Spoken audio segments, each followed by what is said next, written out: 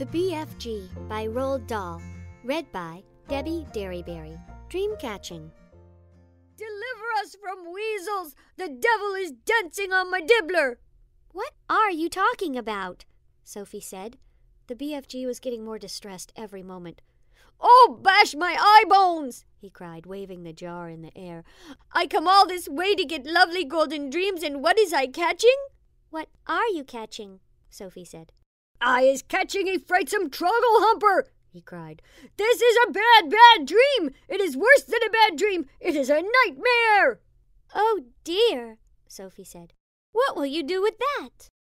I is never, never letting it go, the BFG cried. If I do, then some poor little toddler will be having the most curt-bloodling time. This one is a real kicksy bog thumper. I is exploding it as soon as I get home. Nightmares are horrible, Sophie said. I had one once and I woke up sweating all over. You're hurting me, Meg, Charles said sharply. Let me go! No, Meg said grimly. We've been all wrong. Charles Wallace's voice, Meg thought, might have been a recording. There was a canned quality to it. He isn't an enemy at all. He's our friend. Nuts, Calvin said rudely. You don't understand, Calvin, Charles Wallace said. Mrs. Whatsit, Mrs. Who, and Mrs. Which have confused us. They're the ones who are really our enemies. We never should have trusted them for a minute.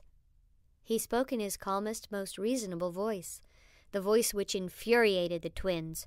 He seemed to be looking directly at Calvin as he spoke, and yet Meg was sure that the bland blue eyes could not see, and that something else was Diary of a Wimpy Kid, Cabin Fever, by Jeff Kinney. Read by Debi Derryberry. It's too much pressure to be on your best behavior for a whole month. The most I can really handle is 6 or 7 days in a row. So if they moved Thanksgiving to the week before Christmas, it would be fine by me. In fact, I have a few friends in that category who I think act a little extra jerky around now just because they can.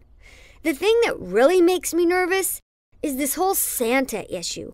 The fact that he can see you when you're sleeping and knows when you're awake really creeps me out. So I've started wearing sweatpants to bed because I really don't need Santa seeing me in my underwear.